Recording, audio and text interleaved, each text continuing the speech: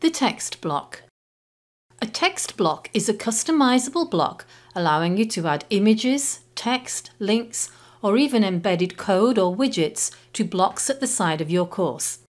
You don't need to understand any code to use it. You can add more than one text block, as you see here, where we have, for instance, a block introducing the course teacher and an image of the Arc de Triomphe in Paris. To add a block, we enable Edit mode and then from the block drawer, click Add Block and choose the block we want, here Text Block. Let's add an image of the course teacher with a short message. We give it a title, I'm going to call it Welcome, and then in the content we add the image we want. Teacher Sam has her image on the desktop, so simply needs to drag it in. Moodle's editor allows you to drag and drop an image.